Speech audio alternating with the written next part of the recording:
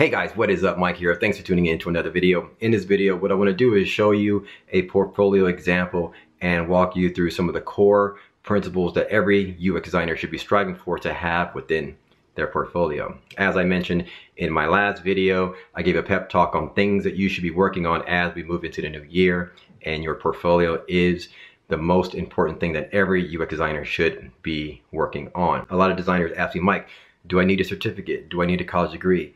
I don't think you need any of those things. I don't have that. What you need is a strong portfolio that displays your skills and your ability to get the job done. So I'm gonna walk you through, I'm going to my desktop, walk you through this example, and I'll wrap it up after this video with a few words. All right, enjoy. All right, guys, welcome to my desktop. As I mentioned, what I'm gonna be doing is walking you through an example of a portfolio that has some of the core principles that I feel you should be striving for when you're building out your personal portfolio. One thing to keep in mind as I go through this example is that there is no right and wrong on how you build out your portfolio.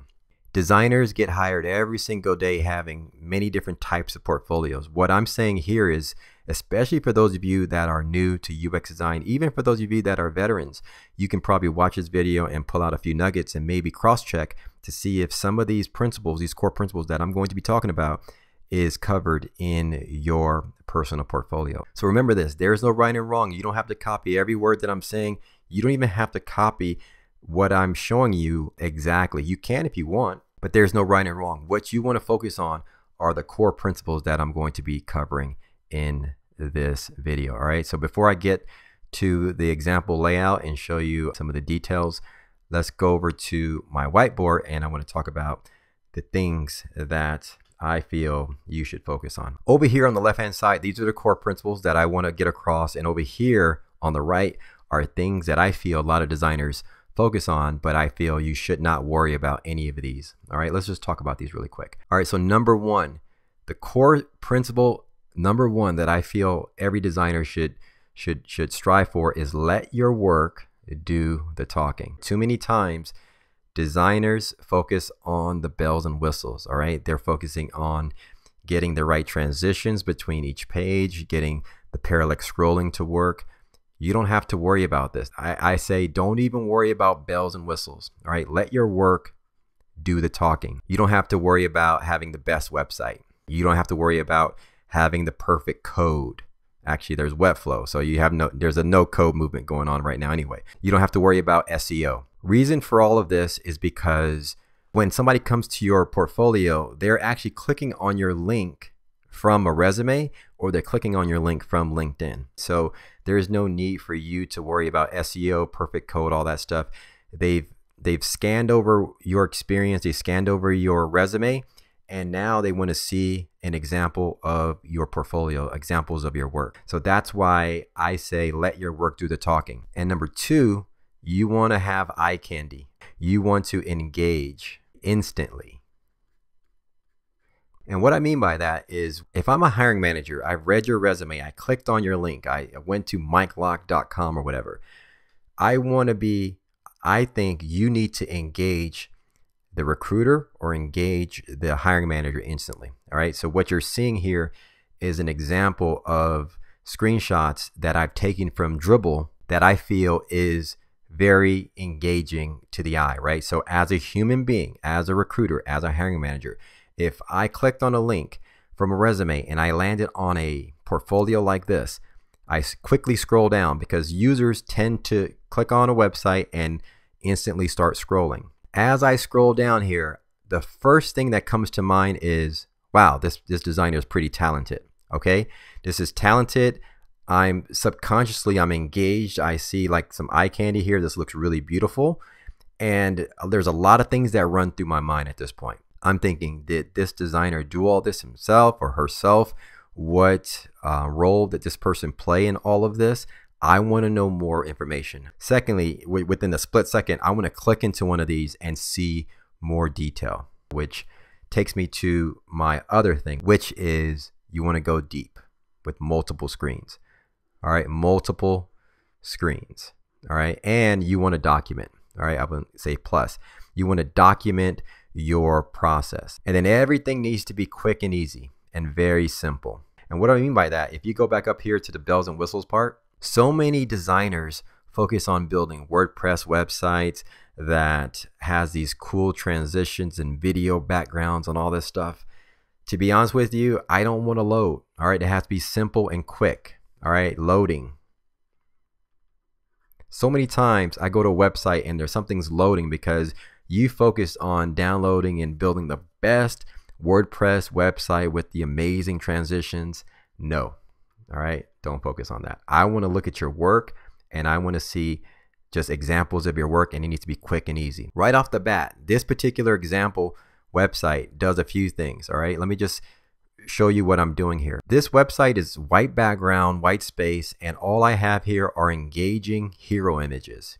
Engaging hero images that is there to entice the recruiter or hiring manager to click into to see more of a showcase in details and documentation of how I think from a design standpoint, and more examples of my visual design work, my completed process. So as I see these images, the only thing here for me to do is click in and see details, which takes me to the other example layout. So as I click into one of those projects, what I have here is I repeated the hero image. You don't have to repeat the hero image there. This is just an example of how I laid this out.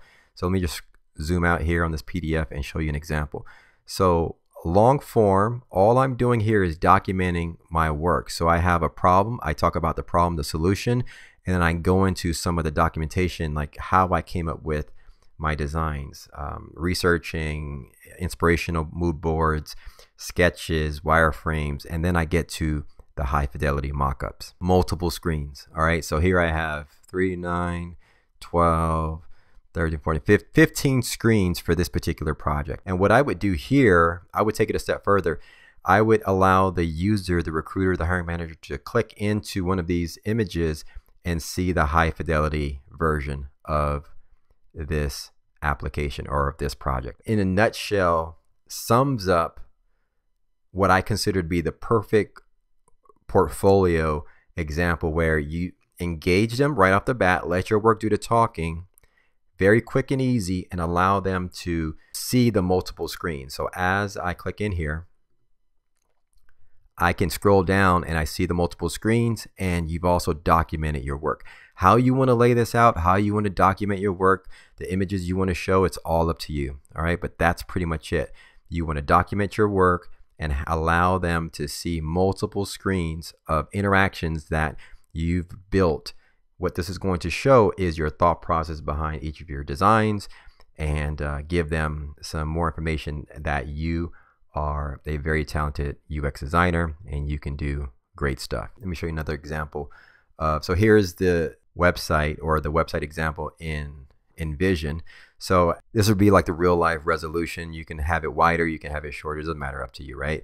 So at the top here I have my name, I have a link that just gets back to this page here, I have an about page, and then you have a contact page, a way for them to contact you if they needed to reach you through your portfolio. So here are the screens. Again, engaging dribble style hero images. I click into this, takes me to the detail page where you've now documented your process and show me high fidelity mockups, multiple screens of that project. Anyway, that's pretty much it. Let me just recap a little bit of what I mentioned here. Let your work do the talking, show eye candy, engage, and engage them instantly. Go deep with multiple screens and be sure to document your work. Make sure your overall portfolio is quick and easy and very simple. All right, don't worry about loading time. Don't build anything that requires a heavy loading time. That's a no-no. Don't worry about bells and whistles. Don't worry about having the best website.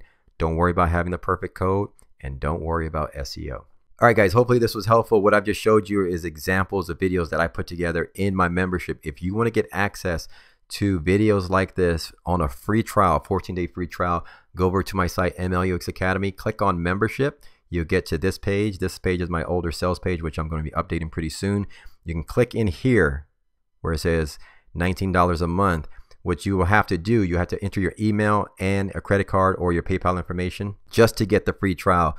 But what I recommend you doing is do that and cancel within 14 days, because what I want to show you is examples of what I have in my membership. Right now I have about 90 videos, and I have all these types of videos that have different sections. So I have UI design strategies and tactics.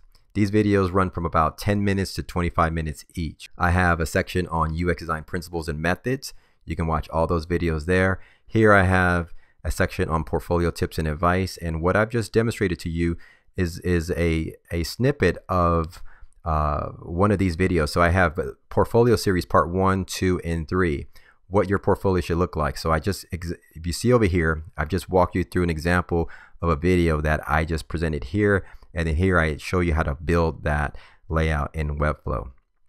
In addition to that, I have other sections here that says career strategy, advice, and tips. So I go through that, and then I added a new section here, Webflow essentials. So I show you how to design a dashboard in Webflow, or actually build it out in Webflow, and you can watch that. You can see a snippet of the dashboard there, and I have a podcast, some inspirational stuff that you can get access to. Right now, currently about 90 videos in my membership. Again, tons of stuff there. I recommend, if you are new to UX design, I recommend you giving this a free trial. If you continue after the free trial, it's only $19 a month, but I recommend you at least going through the free trial and canceling the membership within 14 days just to get a snippet of what I teach and what you can possibly learn if you're interested in getting started in UX design. All right. Anyway, thanks for watching, guys. We'll talk soon. All right, guys, hopefully you got a few nuggets from that video. One thing that I did not mention in the walkthrough is I showed you a bunch of examples, and you might be thinking, Mike, that's very overwhelming to have that level of work. You just got to start with one project. Start one project at a time, maybe two. One project, somebody asked me, how long does one project take? One project could take a few weeks. So you're looking at a few weeks for each project. If you can get one project out over the next month, over the next 2 months, have two projects out over the next 2 months, then you just continue to build on that. All right. Hopefully you enjoyed the walkthrough. If you have any questions, leave me a question in the comment section below. I'll be sure to get to that. Or if you want to ask me a personal question, one-on-one, go to my site, MLUX Academy, use the contact link there, and ask me a question there. I'll be happy to get back to you. Anyway, guys, thanks for watching the video. Hit the thumbs up if you liked the video. Subscribe to the YouTube channel, and I'll catch you guys in the next video. Peace.